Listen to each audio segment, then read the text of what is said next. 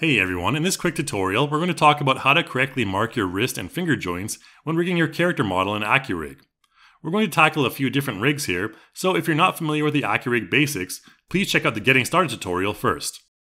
In our first example, we'll look at the most common character hand type with 5 fingers. Naturally, before you get to the fingers, you'll want to ensure that the wrists have been mapped correctly. You can use the reference image on the top right to determine the best position for your wrist marker. Make sure it's correctly placed from all angles. You'll also want to ensure that the elbow markers are correctly placed as well, again following the reference image on the top right.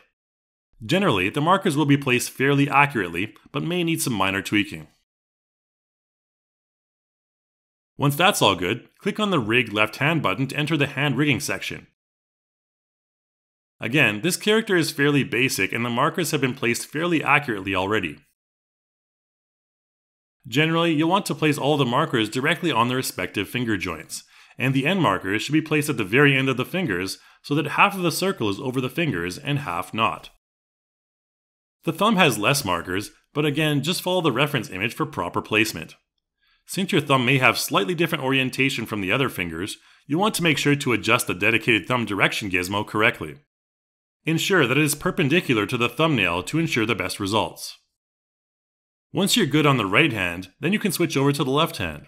The scan character's left and right hands may not be symmetrical, so it's always good practice to check the position of both, even if you end up mirroring them. After that, simply click on the Finalize Character button to continue on with checking the animated results.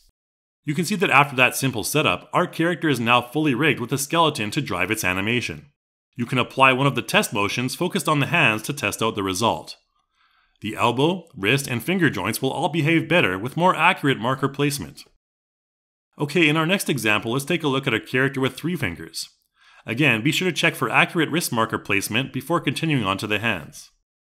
When you enter into the right hand setup, you'll notice that the auto detection is way off, because by default the number of fingers is set to 5. After we switch that to 3 from the drop-down menu, you'll see a much better result. Again, you may need to do some tweaking with the positioning of the markers, using the reference image and ensuring that the markers are placed directly on the joints and in the middle of the fingers from all different angles. The thumb angle gizmo also needs some adjustment here, so make sure that's taken care of as well before moving on. I'll move on to the left hand, and in this case I can simply just mirror everything since this character is ugly yet symmetrical.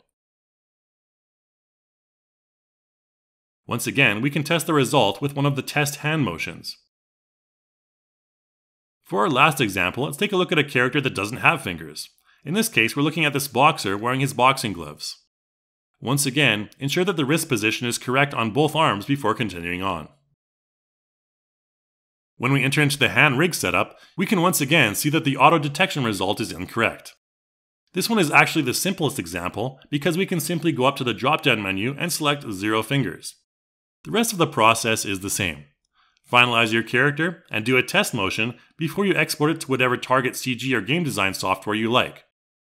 AccuRIG allows you to quickly and easily rig hands regardless of how many fingers your character has. That's it for this tutorial, guys. Please be sure to check out our other AccuRIG tutorials, and I'll see you in the next video.